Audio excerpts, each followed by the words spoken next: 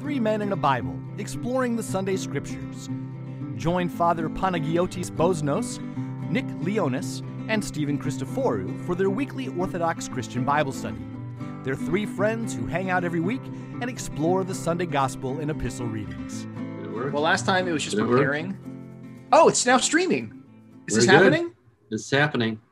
We're Is live. this happening? Is it actually happening? I think it's happening. I think YouTube does. Maybe YouTube doesn't just like your like Christian. Kaloo Kalay. Oh Yeah. yeah. All He's right. been banned from YouTube. When you say Kaloo Kalay, that reminds me of the carpenter and the oysters. But that's not what he says. No, I was The, thinking of the walrus and the oysters. The walrus and the I was carpenter. thinking of Robin Hood. Yeah. That's Udalali. That's Udalali. Golly, Udalali. what a day. Yeah. No, Right. doesn't somebody sort of exclaim Kaloo Kalay? No, Not in that Disney version, if that's what you're referring to. not in Robin Hood. I thought somebody says Kaloo Kalay. I don't believe so. You need to send me the clip. We need evidence. I don't believe you. Clipper, it didn't happen. I know that movie pretty well. I actually really enjoy the walrus and the carpenter scene from where's it from? Alice in Wonderland. Alice in Wonderland. Yeah. I was never a big fan of that one. I wasn't either, but I of, like that. I like that little vignette.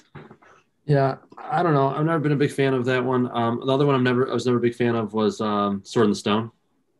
Really? That had a lot That one of just swords. it just goes on and on and on. It just seems long and drawn out. So,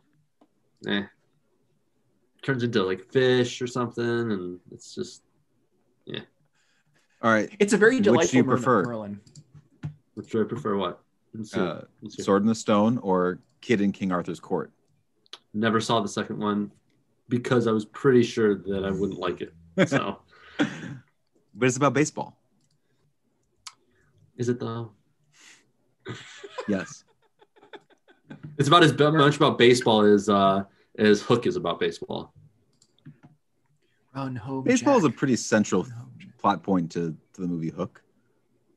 I know, I'm saying, but it's not a baseball movie. I never said it was a baseball movie. You said Look. that King Arthur Court is. Next said- thing you're going to do, you're going to argue that Die Hard is not a Christmas movie, and this conversation is spiraling.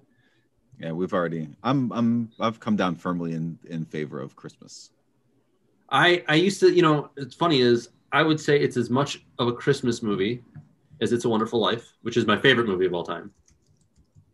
But I'd also argue that It's a Wonderful Life is not exclusively a Christmas movie. Most of the movie is not about Christmas, Well, or didn't take place even during that time. So whereas actually Die Hard does take place during that entire time, but it's not about Christmas. So I would say Die Hard is a Christmas movie, but not exclusively a Christmas movie. I Few mean, things when are he gets a machine exclusively gun. like few Well, Christmas Miracle on movies, unless 34th, Miracle on 34th Street is a Christmas movie. no, it's a procedural. It's a legal procedural. It's But not a About what? right. It's About law. what? It's Law and Order. It's a courtroom for drama. children. Yeah, it's a courtroom Courtroom drama. drama. Dun dun. I wish I knew the the opening statement Yeah. that they read. Oh man. Oh, I might need to mute myself here for a second and answer a phone. No, we're Talk good. amongst yourselves. We're good. We're good. All right. Well, boom goes the tomb. Christ is risen. Christ is risen. Truly, he is risen. It's an exciting time. It is. Everybody have a good Pascha? Did Yeah, a it very was- nice Pascha. It was cold leading up to Pascha, and then we had an 80-degree day on Pascha, and it's been 55 ever since. So it was awesome. So It was perfect. your experience of the Lord's resurrection is exclusively weather related. I would say it's weather related, but not exclusively. Me, It right? It plays a part, right? plays right. As a psychosomatic being who is subject to the elements, that makes sense. Yeah. There's some Pascha good was as anthropology much there. about the weather Right. as it was the Lord's resurrection. No, that balance is off. Yeah, very, very much so. Mm-hmm. There's a warm front coming in from the west. Pascha must be East. here. Yeah. But yeah, no, it's great. I don't know. There's just such a, you get tired and you get beat up, and to a point. Obviously, that's the whole point of it. The way we do it in the Orthodox Church. Yeah. And then the This juxtaposition 14-month of Lent that we've experienced Yeah. this past year. Yeah. So, but here we are on the other side, and it's exciting. So, shall we start with the prayer? Are we ready to do the marker of silliness? I'm done being the charming. changing. Yeah. Cool. All right, Father. In the name of the Father, and the Son, and the Holy Spirit. Amen. Amen. Christ is risen from the dead, trampling down upon death by death, and to those in the tombs he has granted life. Jesus, having risen from the grave as he foretold, has granted us eternal life in his great mercy. Amen. Amen. All right. I'm excited. I'm excited for the epistle. Well, that's not the epistle. We call it the epistle sometimes, but this is not the epistle, is it? It's the apostolic reading. Yeah, the apostolic reading. Pretty pumped about doing this. Acts is one of my favorite books of the Bible. Mm. And we're back into narrative. When I was younger, I thought that the book of Acts was about an axe. I couldn't understand why there was a book in the Bible named Acts. In contrast to the book of swords. Yeah. Right.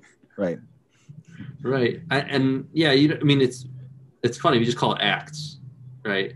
And what does that mean without what's the Acts of the Apostles is its full name, as we call it, but we say Acts. And then it sounds like a tool. Deeds. Yeah. Or a spray. Or body spray. Right. Yes. Right. Body spray of the apostles. The apostles were middle school boys, confirmed. Oh, jeez. Well, they didn't have that is one thing then. I did not miss about camp last year. When I think of summer camp, being a camp counselor, I think of Axe body spray. That's true. Yep. One year, I think it was Axe. Something set off the fire alarm in the cabin. I had a. Stings Well, the I won't say it on YouTube because I don't want potential camp goers to get ideas. But there were axe bombs in one cabin that I was counseling once, and it took days to get rid of the smell. Oh man. Anyway, the Acts, A-C-T-S, Acts. Yes. Of the apostles, the deeds of the apostles. Not reading from the book of bowstaffs or size or anyway, not a funny joke. Nope. Well, we're off that joke. The joke. Yeah, we've moved on. So. If anything, you go with lumberjack tools because we haven't gone there yet. But to go back to weapons. Anyway, that sounds okay. Following Pascha, the apostolic readings come from the book of the Acts of the Apostles, not from the epistles or the letters. So this is, again, a collection from, and it's not a collection of letters like the other New Testament books are, nor is it the gospel in the way that the first four books are, but it is kind of what we would call it a history, like as a genre. So St. Luke, who wrote our third gospel, is also the author of the Acts of the Apostles. And he's writing very much in this, within the vein of an established genre within the ancient world, which is a history. It'll be later picked up by other church historians who will write in similar manners. But Luke is essentially giving us something that's very, very standard in the ancient world, which is just an account, a historical account. It's slightly different from the Gospels in the sense that its focus is on the apostles, not as opposed to Christ, but the apostles as the expression of the life of the church and the life of Christ after his ascension and after the Feast of Pentecost. So that is what we have. It starts with the ascension, and then goes through Paul's arrest and travels to Rome. We don't hear narrated in St. Luke's account either the martyrdom of St. Paul or the martyrdom of St. Peter. And Peter really drops out of the story about a third of the way, halfway through, and Paul becomes the primary focus because Luke traveled with Paul. And so he's narrating his own experiences. There's a couple of points this is all context because it's what we do. There are a couple of points in the Acts of the Apostles where Luke will actually change person from the pronouns he uses, right? Yeah, we did. So this. instead of the third person narration, he'll slip into first person, where he said like we went, and so it happens 2 or 3 times where he actually does make that change. And I think we see that actually in some of the upcoming Sunday readings. Like I think we will see that in some of the Sundays ahead, that we did this, we went there. But it's very brief, and it's almost as if he drafted it and then went back and edited it and didn't edit out those first person situations, because it doesn't, like, at no point does he say, I, Luke, traveled with Paul here. He just kind of slips in like, we went there. So in any event. I was there too. And honestly, actually, this I think connects with something that we've talked about before in terms of sort of like the comprehensiveness or completeness of Scripture, because even the Acts of the Apostles is not comprehensive. I mean, this isn't something that gives you like everything that all of the apostles did. Like you said, I mean, like Paul really becomes kind of the primary character. But again, like this is a particular text written for a particular audience. I mean, if we think about this and the gospel according to Luke as kind of part 1 and part 2, really what they would have been presented as, the gospel starts with this message to Theophilus, right? Like, presumably everybody's just doing sequels now. Not trilogies, just sequels. Yeah. Right. But again, like, so written for a particular person, particular context. But again, like, as we said before, in terms of the interpretation of Scripture, like the church knows things, right? The sort of memory of the church, the mind of the church. Like we have a tradition about what happened to Peter. We have a tradition about what happened to name your apostle. Just because it's not written down, right, doesn't mean that we don't know it. The church wrote this down. The church interprets this text, and we know things that aren't in this particular text. And again, I think it's important because, again, in our particular American context, we have this, like, if it's not written down, I don't believe it. But again, that's not even like the preconception of the way that these texts operate. These aren't all of the Acts of the Apostles. So it is possible. This is all they did. After this, they all just kind of pieced out. It just doesn't make sense at the point. Yeah. What I was going to say is it is possible that that at some point Robin Hood does say Kalu Kalay, but we just don't have it in the film. Right? That's fair. What we have in the film is Udalali, but that's more of a little not John exclusive, right? Like that's the thing. Like, yeah, Udalali is in Robin Hood, but is Robin Hood exclusively use Udalali, or does he also maybe say Kalu Kalay? And that's why people come to this series. This is so dumb. For Robin Hood, but that brings up a good point though. You also can't make up stuff either. True, which is what I'm doing. Thank you. Right. But no, I think that's important that, like, even what the church's tradition is about these saints is not just made up stuff either. Right. That's why the understanding of what the church is in preserving what occurred is important, and trusting the church so much that you also trust this, right? Because again, this is where, the church collectively put this together.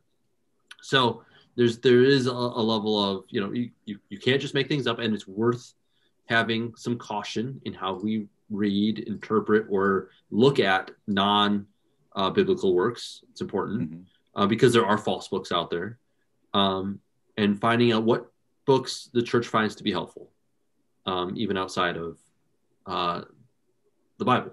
So because Robin Hood didn't say Kalukale. It's not canonical anyway. So nonsense. Okay. All right. So silliness number 2. That timestamp goes in there. Makes a point though. We made a point with that silliness though. So we did. And it's going to take us 15 minutes in the session before we read any of this week's. Well, you gave us context. It's all right. We're rolling. We're rolling. Yeah. Okay. Yeah. So this coming Sunday, the reading is from the Acts of the Apostles. It's going to be chapter 5, verses 12 through 20. And it begins, "In those days, many signs and wonders were done among the people by the hands of the apostles, and they were all together in Solomon's portico. None of the rest dared join them, but the people held them in high honor. And more than ever, believers were added to the Lord, multitudes both of men and women. So they even carried out the sick into the streets and laid them on beds and pallets. And as Peter came by, at least his shadow might fall on some of them. And the people also gathered from the towns around Jerusalem, bringing the sick and those afflicted with unclean spirits, and they were all healed. But the high priest rose up, and all who were with him, that is, the party of the Sadducees, and filled with jealousy, they arrested the apostles and put them in the common prison. But at night an angel of the Lord opened the prison doors and brought them out, and said, 'Go and stand in the temple and speak to the people all of the words of this life.'" Amen. And we should also clarify that the gospel reading for this day is the reading from John, where Thomas touches the Lord. Yeah. Mm-hmm. Because as you can see from the title of today's video, this is for Thomas Sunday, which is normally the first Sunday after Pascha. We've left the Triodion period, the period like leading up into Lent, including Lent, and now we are in the Pentecostadion period, which is going to lead us through to Pentecost. And so we're on these prescribed readings from John and the Acts all the way through for the next, I forget how many Sundays that is off the top of my head. Until Pentecost. Until Pentecost, Actually, until All Saints Sunday. That's the end of the Pentecostadion. Fair. And like you were saying before, Father, for the context, the introduction, right? Acts is the account of what these first followers of Jesus were doing after the ascension. We sort of get into signs and wonders right at the very beginning. I mean, this is something that we see right in that first verse there, that many signs and wonders were done among the people by the hands of the apostles. I think we didn't talk about this earlier, but I think a thing that's really interesting about this is even the language that is used to talk about like, it doesn't say miracles were done amongst the people by the hands of the apostles. It says signs and wonders. And I think there's maybe something kind of like worth pausing there. Because signs, right? The word signs is often something that we see in the Old Testament, that if God is sort of saying something, offering a promise to his people, like this will happen, right? And you can trust that what I'm telling you is true because you will see this sign, right? There's kind of this ultimate sort of reality that God is pointing to, but he's pointing them to something like much more immediate as kind of almost a show of good faith. Like this is going to happen, but like a sign will be this is happening. And I think, a thing to keep in mind about the life of the church from the very beginning is like we're constantly looking forward to the reality of the coming of the kingdom. Like all of these things are not sort of ends in themselves, right? Not things necessarily to be celebrated in and of themselves, but signs that Christ truly is Lord, Christ truly is risen, the kingdom of heaven fully is at hand. Like that's the reason why the shadow of Peter can lay across sick people and come to him, not because Peter is special or hot stuff or whatever it is, right? But like these are immediate signs that are pointing us, if we have the eyes of faith, to be able to see like this is the account of the kingdom, right? This is why I think the Acts of the Apostles are so important, because the kingdom has broken through. Like we're full of the Holy Spirit. This is the reality that we are now living in as people.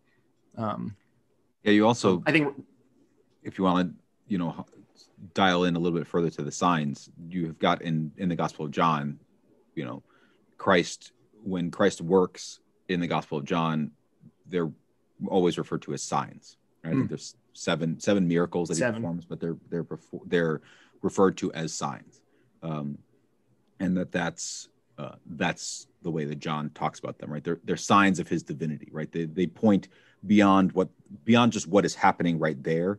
They point to Christ's divinity, right? So the fact that Luke is using that same term, right, and he's not using thavma, which is like wonders or miracles, at this or some of the other points that we'll reference later on, at no point does it use that term thavma, which is what we typically think of when we think of miracles, but we see instead, signs, and that is very much participation in Christ's ministry, because that was very specific to the way that St. John refers to Christ's signs. I don't even want to use the word miracles there to,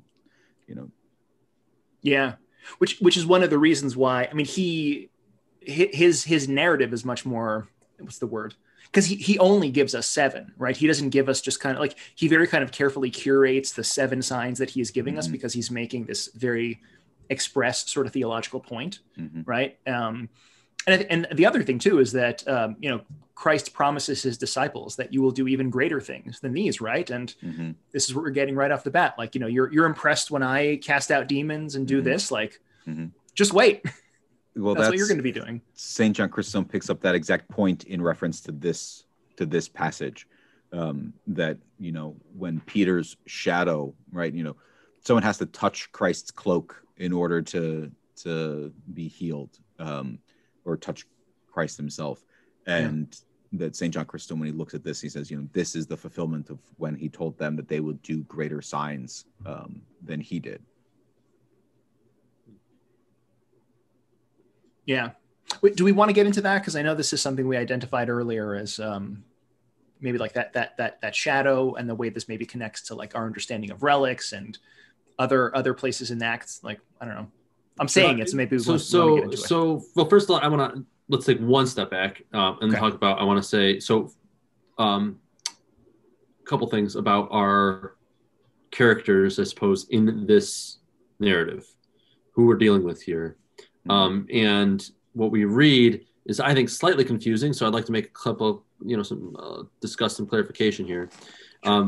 It says, and they were all together in Solomon's portico, period. None of the rest dared join them, but the people held them in high honor. So we have some that were there, and we had just been talking about the apostles, so I'm assuming it's the apostles, followed by none of the rest. Who are the rest? And then there was additional people who held them in high honor.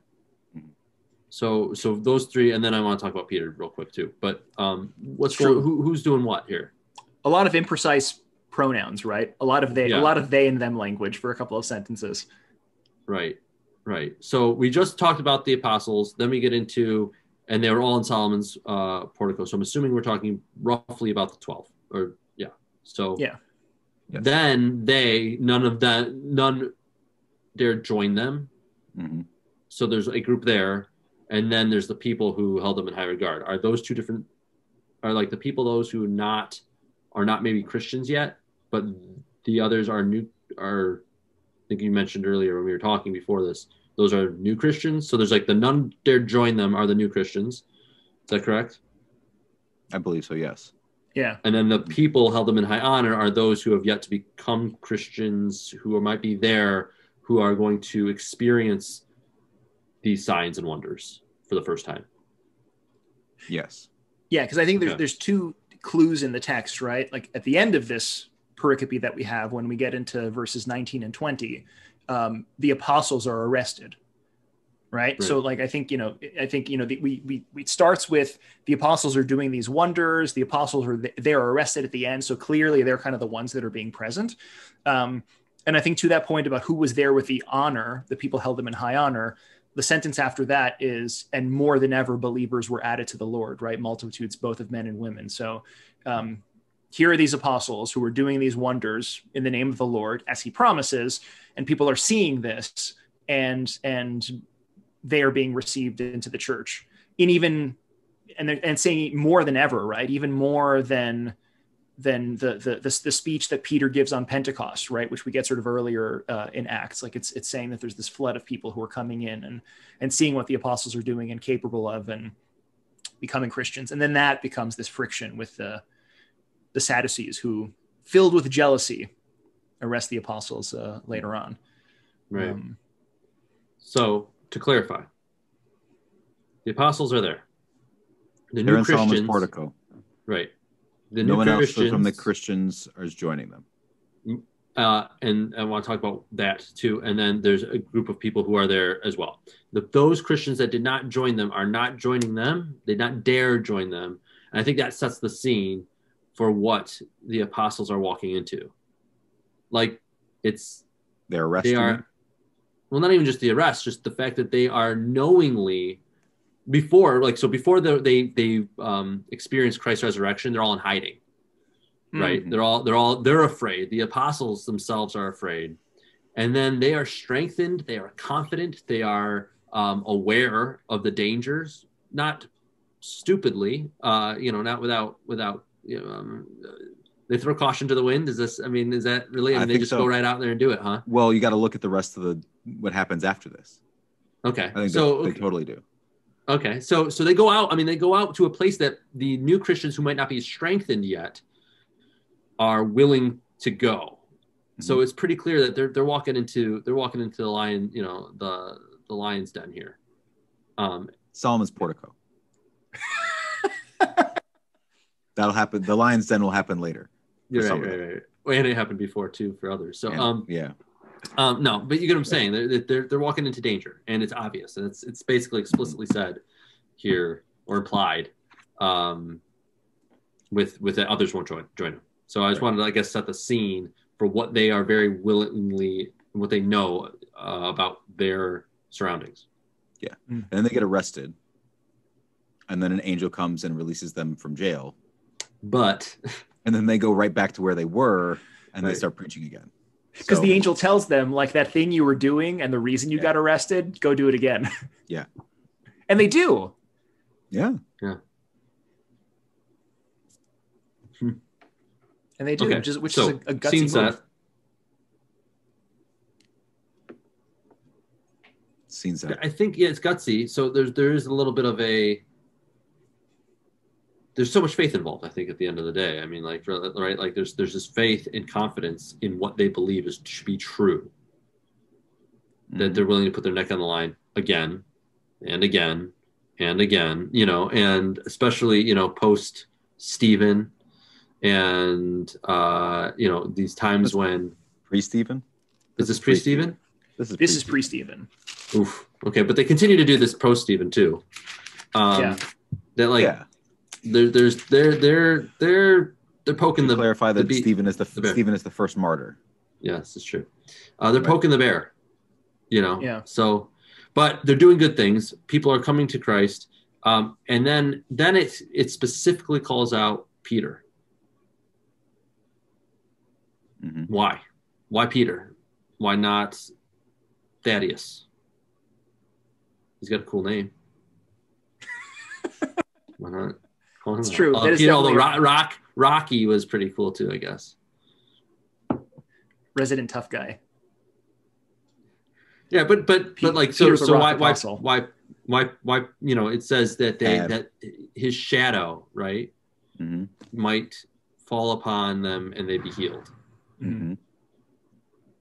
It calls him out specifically. I think that's kind of a neat observation, or neat thing that's in here. I don't know if we want to flesh that out just a little bit. Yeah, and it's not the first time, right? Because if we rewind a little bit to the day of Pentecost, so that's another thing to keep in mind, right? Like we, in kind of our temporal stream, are on the road to Pentecost, right? This is part of our preparation for Pentecost. Mm-hmm. Pentecost happens earlier in Acts, and the coming of the Spirit is incredibly important, obviously, in the life of the church. And I think it can even be used to explain some of the boldness and so forth, right? So we keep that in mind. But on the day of Pentecost, Peter is the one who gets up and gives that sermon, right? So there's kind of a layer of initiative and I think, I don't know, leadership, impulsivity, potentially as well. Peter's the guy I think he's less impulsive now than he used to be. I think there's a difference between impulsive and boldness. Mm-hmm. Yeah, I think they're all bold, And I think there was an impulsiveness, but I think there is now more of a transformation towards his boldness.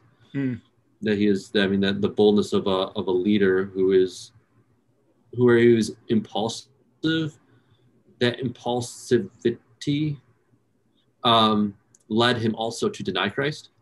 Yeah. Because it was impulsive that led him somewhere, whereas this is a boldness of confidence and given to him by Christ when he kind of restored him and lifted him up and then commissioned him, this is for you to do.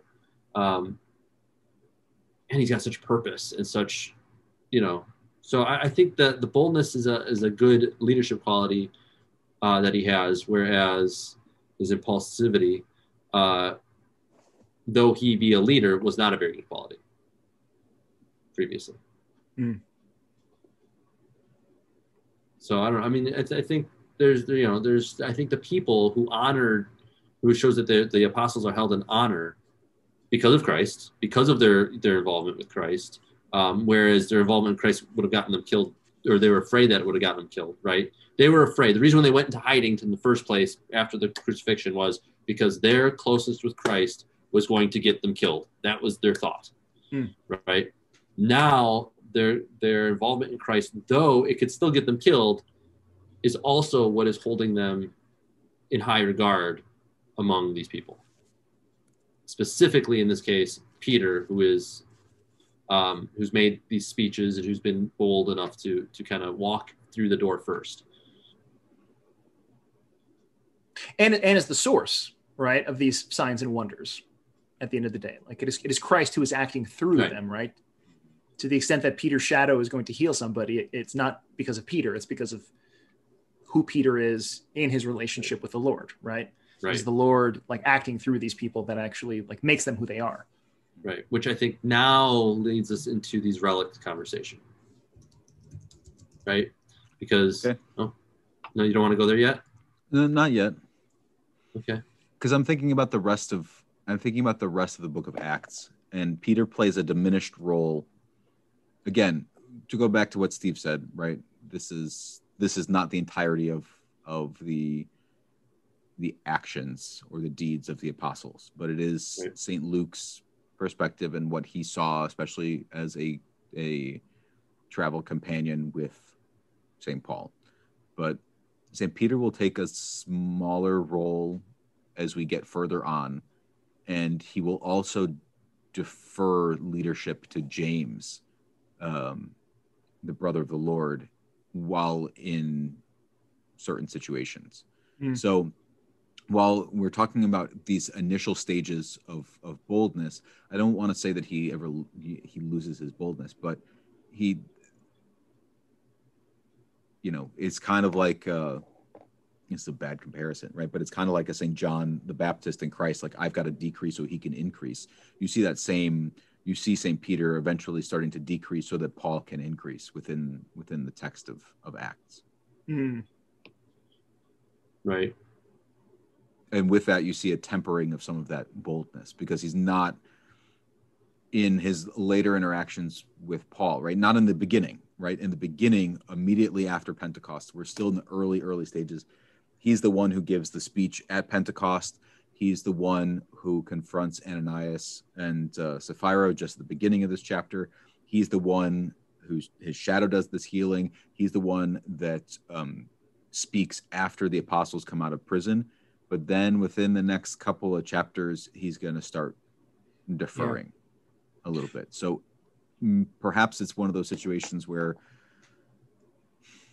in the earliest hours, you need that strong boldness, but then as structure is taking place, right, as other people are being bold, right, as they start to go out and preach, because for the majority of the early chapters, the evangelical work of the apostles is still primarily Jerusalem, Judea based, and then it expands, but it doesn't start.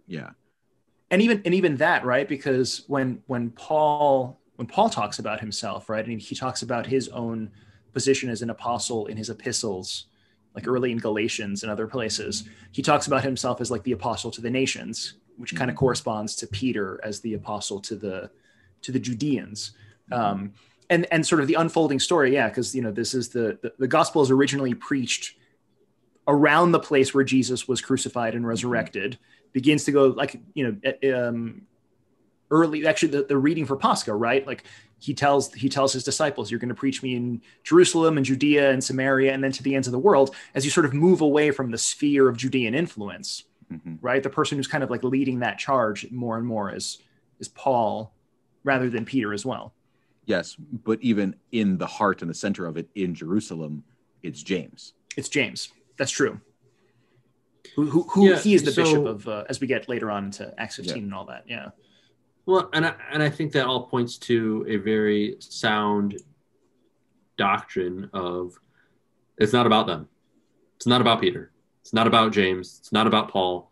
It's about Christ. And they all know this. Which is what Paul says when he says, I thank God that I didn't baptize any of you except for, was it Rufus? All these people. Right? I didn't baptize any of you except for these 10. Right? And he's like, are you, people ask, are you of Apollo or Apollos? Are you of Peter? Right. Or are you of Paul? And he says, but I knew nothing among you except for Christ and him crucified, right? He makes it very clear that this is not about being a follower of Paul, but it is about Paul bringing you to Christ. Right. At the same time, there is, I think, some sort of relationship that Peter has with the people of Jerusalem, right? Having followed Christ, having them seen him, the credibility that he has with the people because he was close with Christ. Mm-hmm. All that stuff exists at this point. So for him to come be preaching the resurrected Christ, to be showing signs and wonders, to be, I think calling him out by name shows that his closeness with Christ is what really propels the signs and wonders, which leads us into relics. And there we go. We did it. We got there. But so they are these people that, first of all, there's an extreme amount of faith, like the woman who touched the garment of Christ, that if we can literally fall into the space in which this star millions of miles away hits this man and stops. That's basically what a shadow is, right? Like you're just like getting in between him and the ground. That's enough. That's enough to potentially to cure us. That's an incredible amount of faith, and it shows the miraculous power of Christ through things, and even things that aren't even like you can't like pick up. You can't pick up a shadow.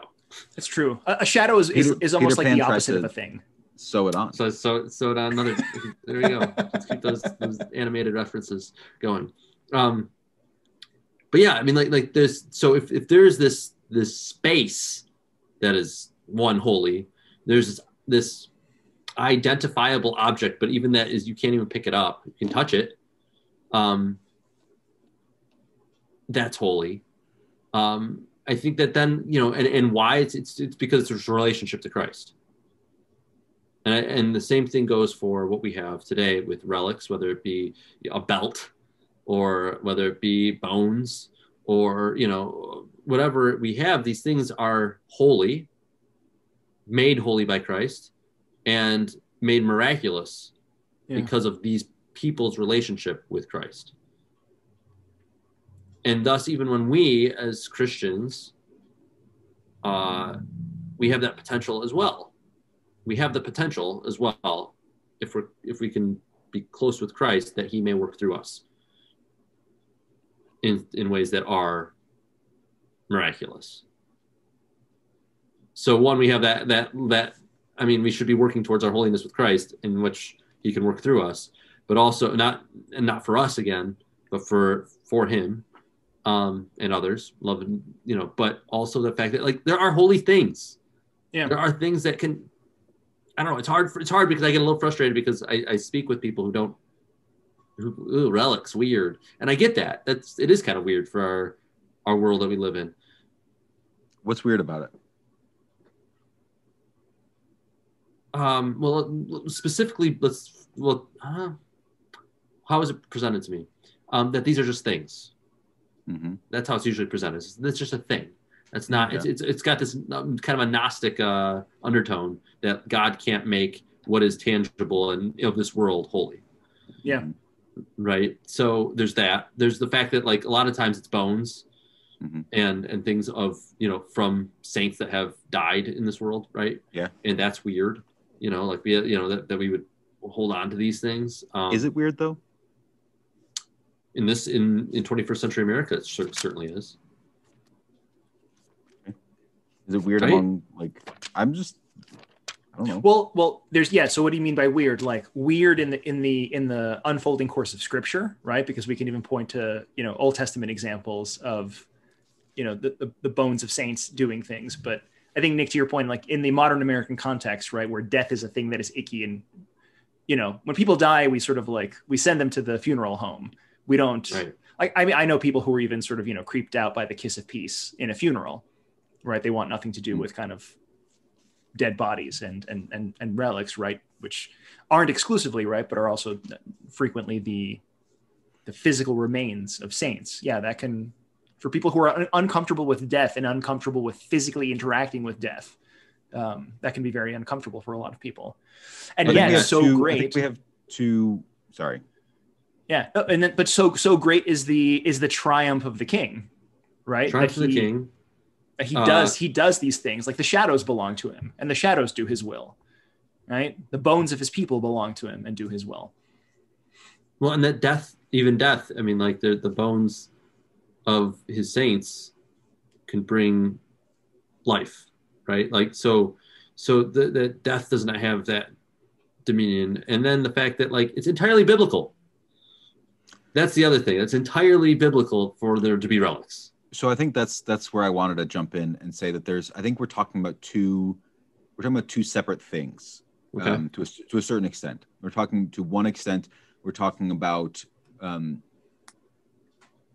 fellow Christians who do not have a tradition of relics within their belief structure, that we need to establish the biblical nature of relics as authentic to Christianity. And then you're talking about people either within or without Christianity who more generally don't have a concept of God's working through material nature and the holiness of created matter, right? And I think those are two separate things. So let's dive into some of this. Let's dive into the first part because it's the easier part, and then we can have a conversation about the other. But we've referenced it without giving specific citation. But Fourth Kingdoms 13 has the death of Elisha, who is the prophet who succeeds Elijah. So much easier to distinguish them, I'm assuming, in Hebrew, and in Greek, very easy. In English, we've got Elijah and Elisha. Yeah. So Elisha, S-H-A, is the one we're talking about right now. So I'll start in verse 20.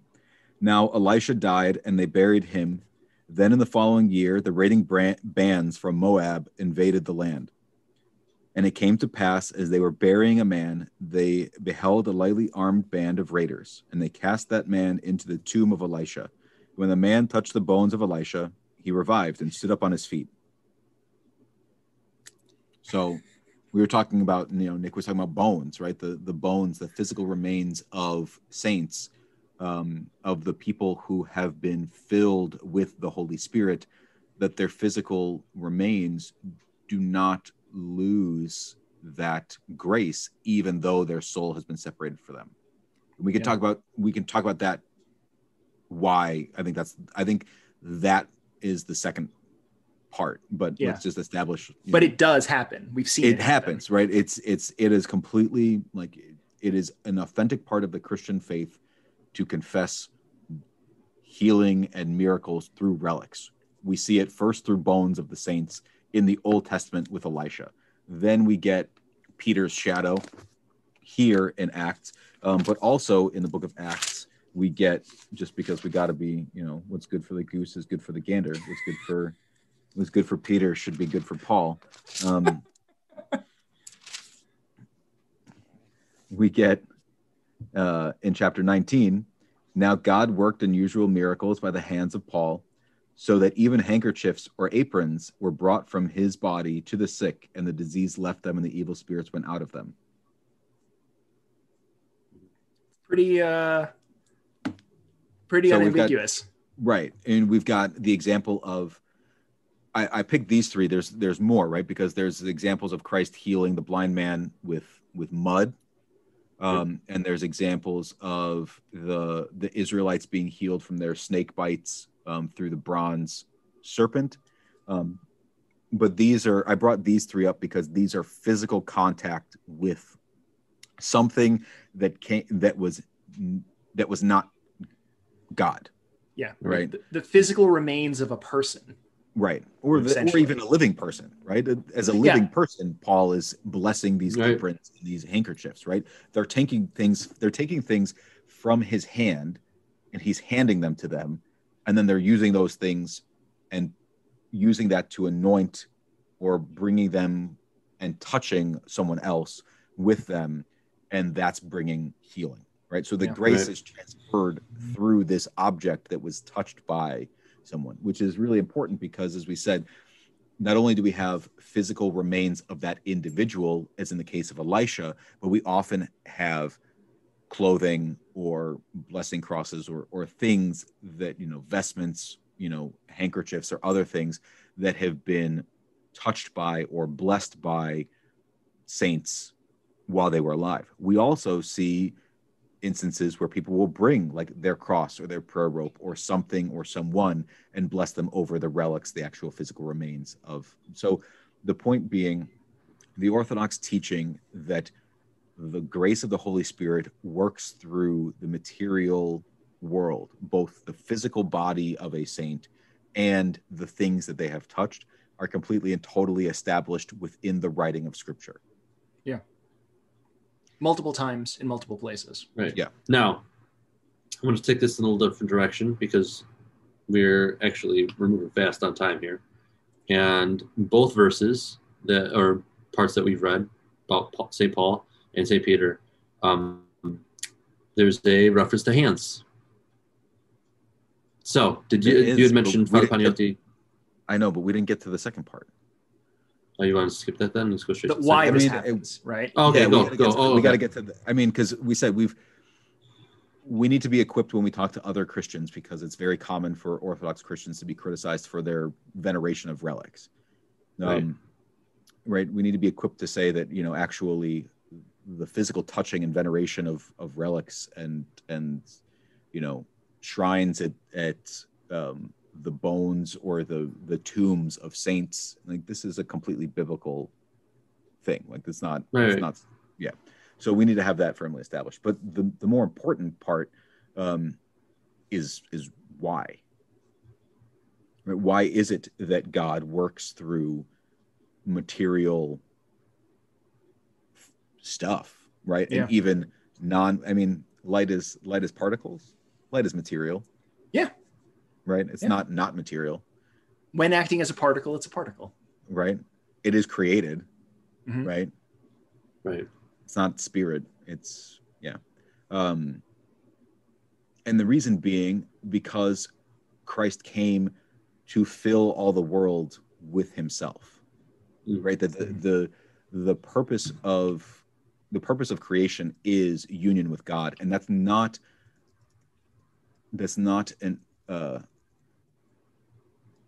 exclusive to human beings. Mm-hmm. Human beings are the agents of that, right? We have the term we often use is that we are the priest of creation, right? Because as the pinnacle of God's creation, we are created with both soul and body. We're created in his image, where the rest of creation was not. And so that humanity has this special role, and the church fathers refer to human nature as a microcosm, that, you know, everything else was spoken into existence, right? God spoke, there was light. God spoke, and, you know, the angels, everything else came into being, whereas mankind was formed out of creation, right? And it's amazing to see, and we have a physicist at my parish who's just a brilliant physicist, how, you know, we are essentially made up of, you know, stardust.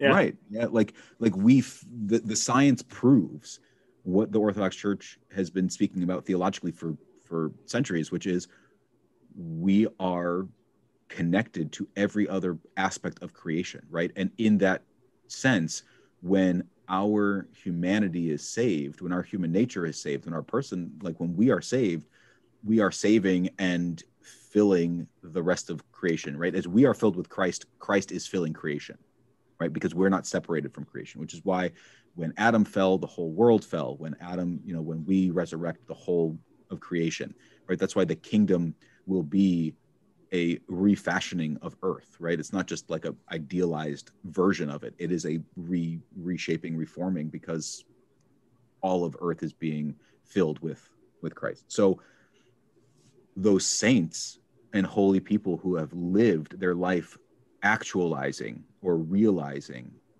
that union with God fulfill their ultimate purpose, which is to unite God's divinity and creation, right? God gave us the ability to do that in as much as we participate in him, right? That's why we were baptized into Christ, because it's actually not us who does it, but it happens to us in as much as we are united to Christ, right? So he's still doing the work, but he is a human and God.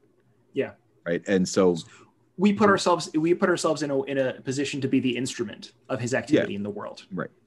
Right. So to get to that point where we can explain this to somebody succinctly to some degree, we have the biblical explanations we had, part one. Yeah. Part one, two, it happens. Right. One, it happens. So, and two, why?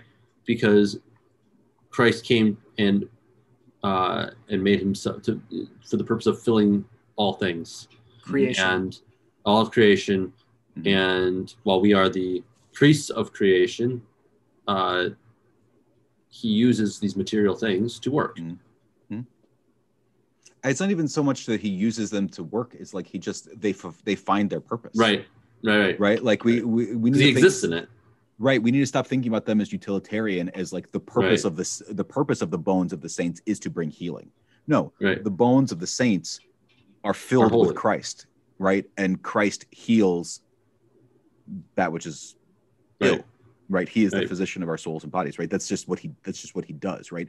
Contact with Christ in a state of repentance brings healing. So arguably, if he's everywhere present, filling all things, why doesn't this piece of paper heal me? Why is it things that are closest to Christ? Why is it the bones of the saints? Why is it, that's, I guess, my question then. So I love the way that St. Maximus talks about baptism. And I think there's another writer there's another saint in the Philokalia who speaks about it in the same way. And they talk about actualization, which is why I used that word earlier.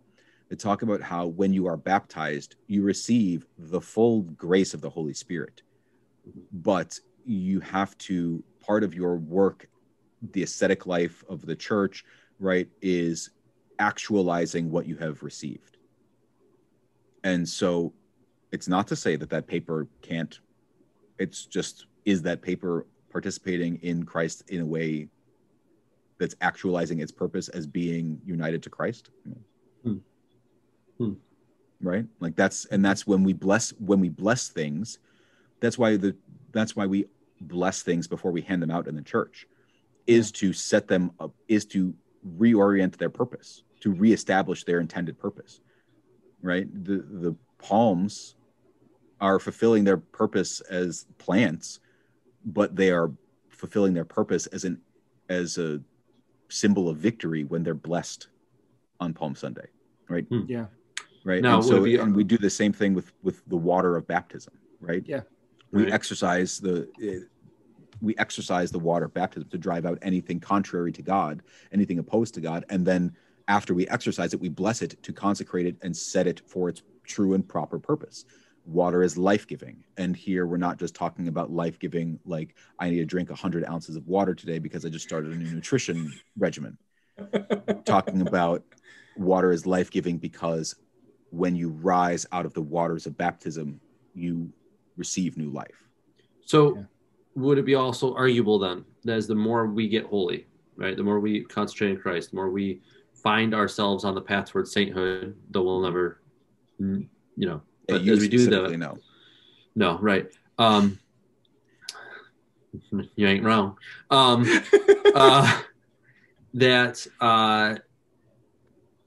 What we do with this piece of paper, right? Like what we do with these things are more apt to be sanctified through our acts of being, because I'm being holy. Because you're being more priestly. Right. Because you're taking that paper and you're using that paper to do the work of God. Right. And in that way, that paper is fulfilling its purpose as a part of creation united to the ministry and work of God. I got a bunch of paper on my desk with scribbles on it, and then I've got a bunch of paper that have prayers printed on them or names of people that have requested prayers on them. I mean, you've also sent me mail. I've sent you mail with certain paper on, with certain things on it, and may or may not be holy. It's true. That is true. Always appreciate your stationery. Thank you. You're welcome. So my assistant will be glad to hear that her labor in crafting that stationery was appreciated by you. Oh, so it's even more holy than I thought. Wonderful. But to your point, to this, so that our participation in Christ,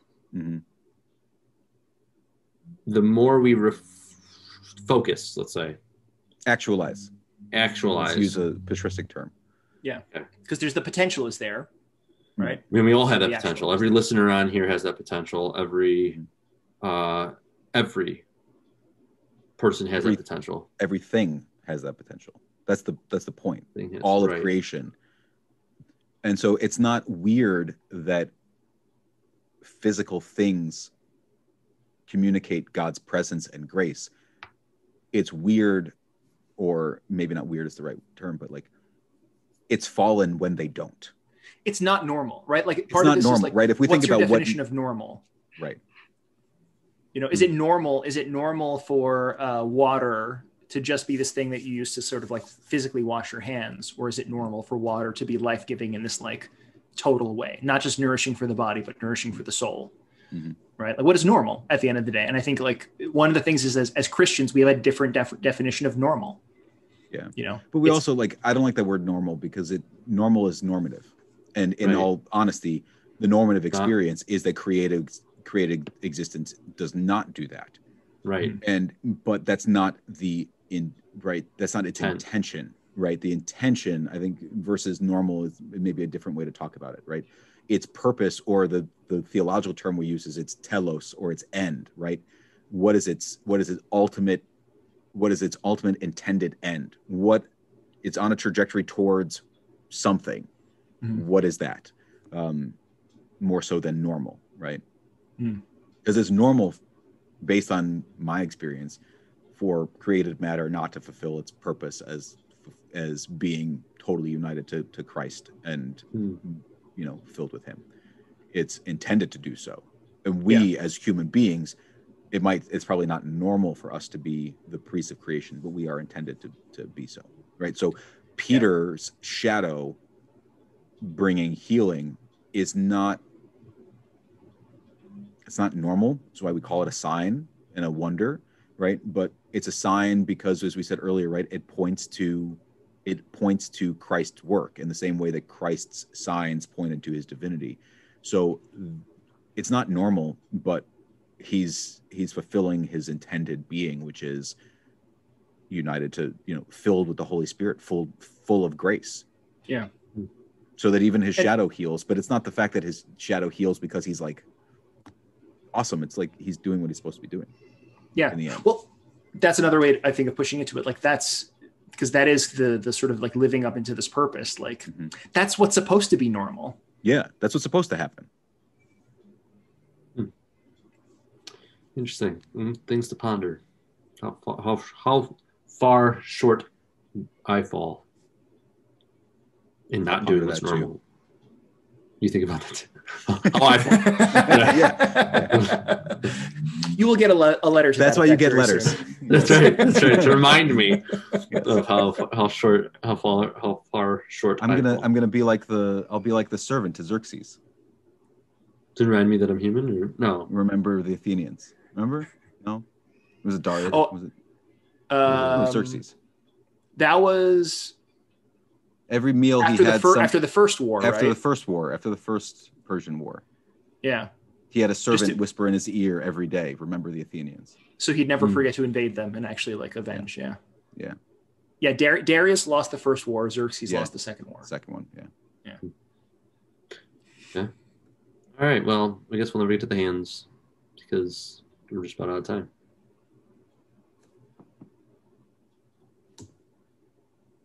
Well, only thing I want to say is Goart's translation of the end where they are arrested is a bad translation. It should say, and filled with jealousy, they thrust their hands upon the apostles and put them in the common prison. So since we're not talking about hands, I figured I'd give you one more thing to focus on hands that we're not going to talk about. Yeah. We'll put that in the file with water. Yeah. Yeah, there things it is. We're not going to talk about. Though we touch on just about every episode. Yeah. Even this one. Yeah. We'll allude to it multiple times over the course of the next 12 months and then never actually. Great. Well, I'm going to use it in my sermon on Sunday. So. Okay, there you go. Look for that. Yeah. Tune in. All right, Steve, will you conclude us in prayer? Yeah. Yeah. Christ is risen from the dead, by death trampling down death, and on those in the tombs bestowing life. Lord, thank you for bringing us together. Lord, bring us together again next week as we continue to walk in the light of your resurrection. Guide us, have mercy upon us. Soften our hearts that we may understand that you are present in the world, you are acting in the world, and help us to see that as what is true and normal rather than the things that we have come to expect as normal. Have mercy on us, O Lord. We ask this of you together with your Father and Holy Spirit. Amen. Amen. Christ is risen. Truly is risen. 3 Men and a Bible, exploring the Sunday Scriptures. This has been a listener-supported presentation of Ancient Faith Radio.